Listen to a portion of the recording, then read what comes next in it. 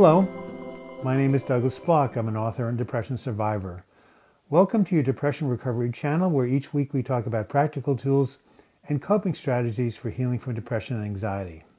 In my videos, the 3 steps to mental health recovery and the 5 top things to do if you're depressed, I talk about the healing power of the vision statement of wellness.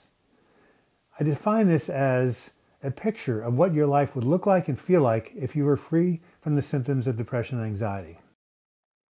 Before I share a process with you, which will allow you to create your own vision statement, I want to explain why it's important. And it's important because, as the businessman Paul Meyer once said, whatever the mind can conceive and believe, it can achieve. However, if you have nothing to look to, no goal, how can you achieve it if you don't have anything to shoot for? This is how Richard Williams put it. Richard Williams is the father and coach of Serena Williams, who has won 23 Grand Slam titles in tennis. And this is what he said. This is what he told the New York Times. It doesn't take money to be successful in tennis. It takes determination to do what you're going to do. Without determination and a great player and a great deal of hard work, you will succeed. I really believe that in order to be successful, however, you must have a plan. It can't be one in your head either. It's got to be one that's written down so your optical nerve can take it to your brain.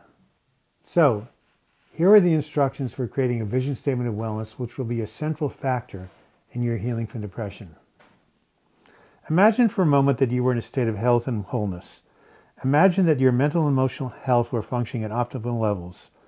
What would it be like for you to be in a better mood? How would your body look and feel? How much energy would you have available to you? How would you be feeling most of the time? What types of thoughts would you be thinking? What types of relationships would you have? What kind of work would you be involved in? What would your spiritual life be like? Drawing upon the answers to these questions, see if you can write a paragraph or more describing your vision of mental and emotional health. Try to use all 5 senses: sight, smell, hearing, touch, and taste. Try to make your picture as realistic as possible. Now, I would like to share a few simple rules that will help you to write an effective vision statement. The first is to write your sentences in the present tense. What sounds better? I am well or I will be well. I am healed or I will be healed. You can feel the difference. We live in the present, not the future. So words written in the present tense as opposed to the future tense take on a lot more power. Secondly, write your sentence in the positive, expressing what you do want, not what you don't want. Now, which sounds better to you? I am not sick, or I am well. I am not poor, or I am prosperous. When you use the word not, the subconscious mind doesn't hear not, it just hears the word after it. So if you say I am not sick, it hears sick. This is why it's important to keep your statements in the positive and make sure you ask for what you do want, not for what you don't want.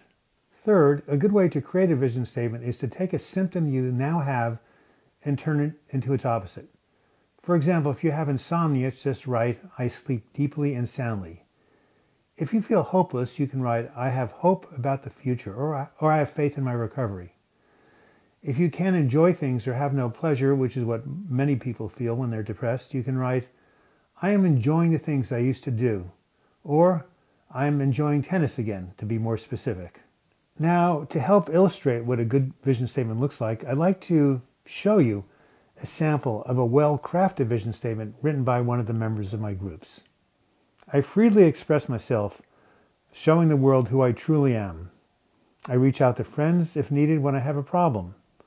My life is filled with people who are totally supportive of me and I of them. My body and mind are in perfect balance, having abundant nutritional and neurotransmitter support.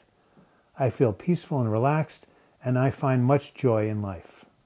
Now, as far as the length of your vision statement, it can be anywhere from a few lines to a page. In order to keep it manageable, I suggest 1 to 3 paragraphs. Finally, once you've written your vision statement, I suggest that you say it twice a day. And my suggestion is once in the morning just as you're waking up, and once in the evening just as you're falling asleep. This is a time when your subconscious mind is most receptive to any suggestion you give it. Please let me know how this works out. You can email me, douglasbloch@gmail.com, with the results of your vision statement. I hope it really brings you the healing that you seek. This has been Douglas Bloch. I hope you enjoyed this video and learned something from it. If you want to leave your comments for me, you can do so in the comments section, or you can email me, douglasbloch@gmail.com. If you want to learn more about this work, you can do so during the closing credits. If you click on my photo in the upper left-hand corner, you'll be taken to my channel where you can subscribe. In the lower left-hand corner, you can click on the picture of my book and you'll be taken to my website, healingfromdepression.com. And if you click on the videos on the right, you can watch those. And until we meet again, I wish you the best in creating a vision statement of wellness that brings you the healing you seek. Thank you.